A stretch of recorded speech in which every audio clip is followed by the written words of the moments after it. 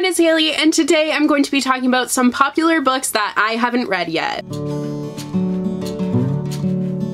So this past year, I have been awful with keeping up with new releases, and there have been so many that everyone has been talking about, and they have seen like instant popularity, and I just haven't read them yet. So I have some books from this year, I have some books from all of the years, I just have a lot of books here that everyone seems to be talking about, and I can't be in on the conversation because I haven't read them yet. So I'll start off with the ones that I don't own. So first is the Dark Artifices series by Cassandra Clare. This is very controversial because I'm gonna be honest, I loved the Shadowhunter world when I read it when I was in like grade 9. I really enjoyed it, and then they came out with the other 3 books and I read those and like they were good, but I feel like books just keep on coming out, and if you enjoy it, like more power to you, it's fine. I'm not like bashing you or anything. I just am kind of not interested in the Shadowhunter world anymore. I know everyone hates me instantly, but that's just my opinion. Remember, I give my opinion, doesn't mean yours is wrong, it's an opinion. So the Dark Artifices series has never really been anything of interest to me, to be honest. Part of me has heard it's really good, so I'm kind of like maybe, but they're also really big books, and I just know there are so many other books that I would rather read at this point that I don't know if this is one that I will ever get to. Now for the remaining viewers who didn't get really mad at that and are still watching, the next book is Nevernight by J. Kristoff. This book has been out for I feel like a couple of years now. There's a second book out now. I don't know if that's it for the series, I don't know, but I know that the people who love this series like really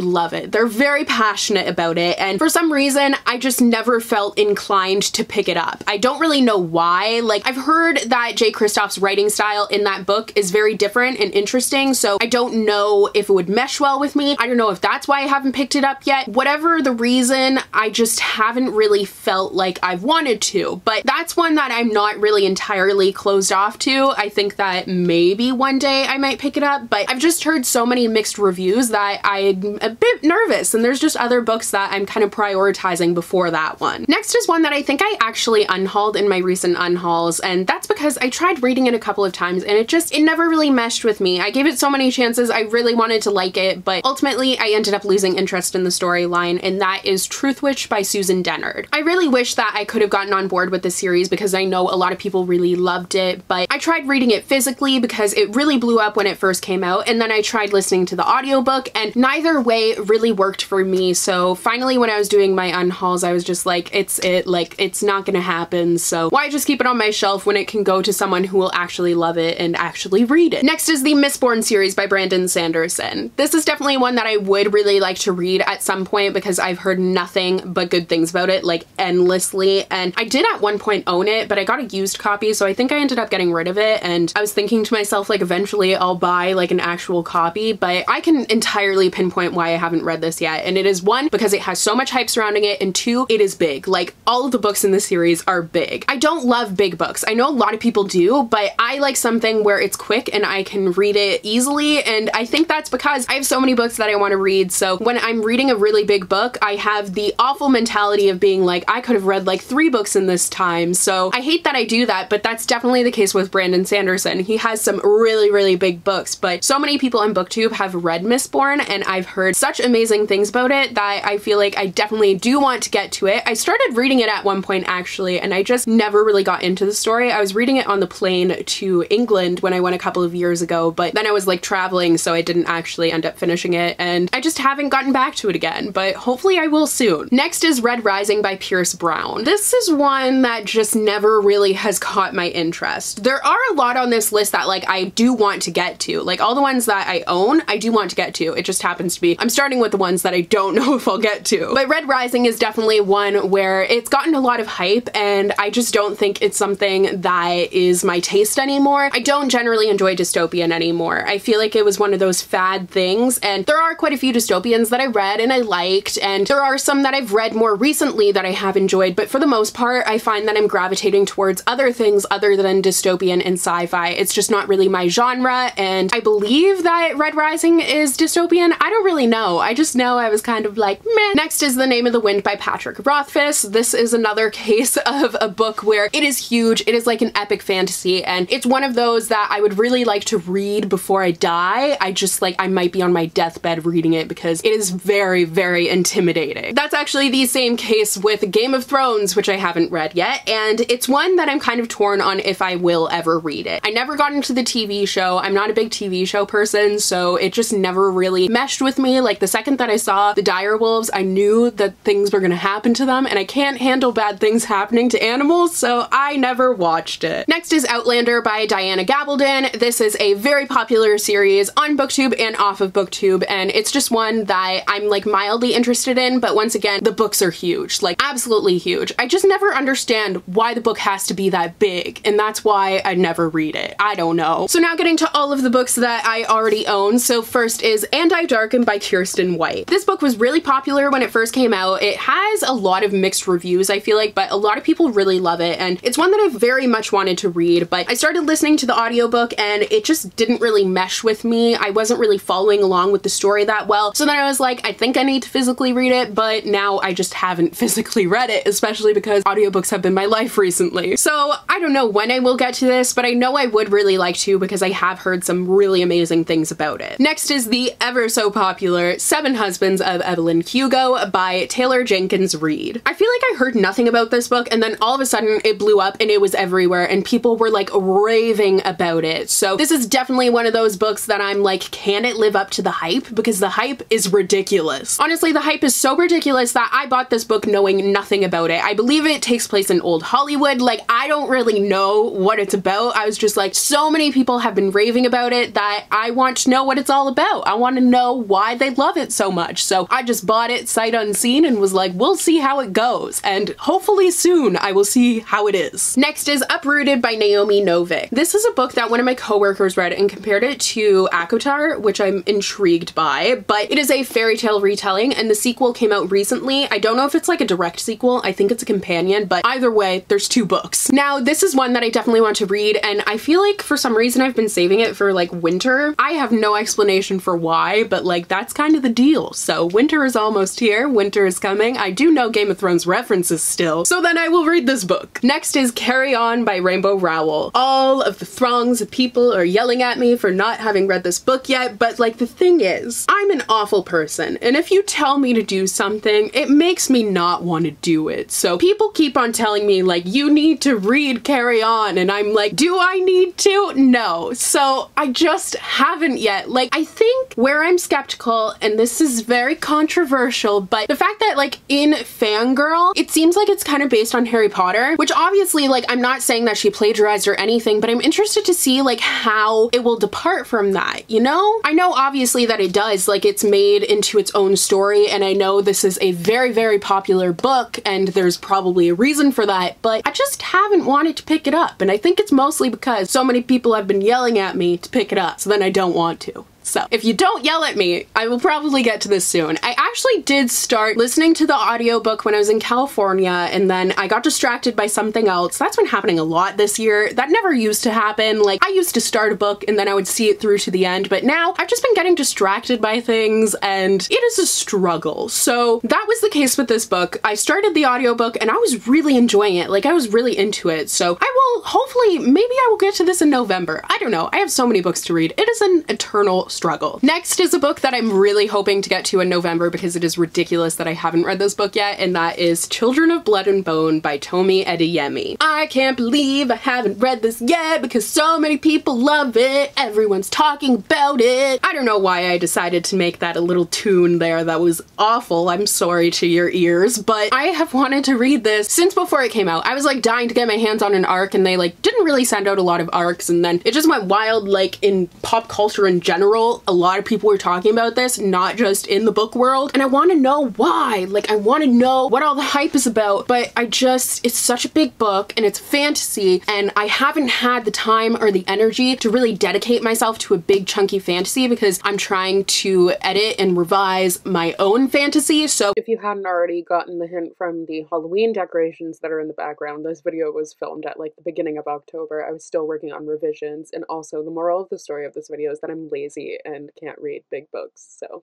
fake reader. I find it really hard to read when I'm writing or revising, in this case, fantasy. I can't read the same genre, if that makes sense. It's not because I'm worried about plagiarism or anything like that, it's because I get very drained. Fantasy is a really hard genre for me to read and to write. I love writing it, like I had a really great time writing Book of Sisters, and I love reading it too, but it does take a lot out of me. I can't read it nearly as quickly as I will read a contemporary, so that is why this has been sitting here forever. Also, the hype is so high that I'm once again really worried it won't live up to it, so like, we'll see. And the final popular book I haven't gotten to yet is Renegades by Marissa Meyer. I feel like with the sequel, Arch Enemies, coming out, I've heard more and more about this book, and once again, started it, didn't finish it, and like, I don't know why I keep on doing that. I need to just commit, but I'm having commitment issues, okay? So like, I hope I can get to this because the concept intrigues me so much. It's kind of like superhero stuff. I feel like I was like halfway into it, and then I was like, that's enough, apparently we're gonna move on to something else. Why do I do this? I don't know, but hopefully I'll get to this soon. So those are all of the popular books that I haven't read yet. I can't believe that I haven't read some of these, but other ones, I just don't know if I want to read them. Maybe you can convince me, probably not, because I kind of have my mindset usually, but never say never. Now, most of the books on this list were young adult. Actually, it was kind of a good mix, but I also have a video that either has gone up or will be going up soon. I don't really know. I'm trying to pre-film videos for NaNoWriMo, hence the Halloween decorations. But either way, I will link that video whenever it comes out. In that video, I'll be talking about my book bucket list. So those will be the books that I want to read before I kick the bucket. And that list is a little bit more of like classics and another good mix of books. But I hope you guys enjoyed this video. If you did, don't forget to click that subscribe button and then click that bell icon so you will be notified whenever I post. I put up new videos every Monday. No, every other Monday, and every Wednesday and Friday, and every Tuesday I participate in the Bookmarked live show, but all that information and stuff will be down below for you guys because that got real confusing. You can also follow me on all of my social media, all my handles, links, all that jazz will be down below as well. But thank you guys so much for watching, and I will see you guys in my next video. Bye!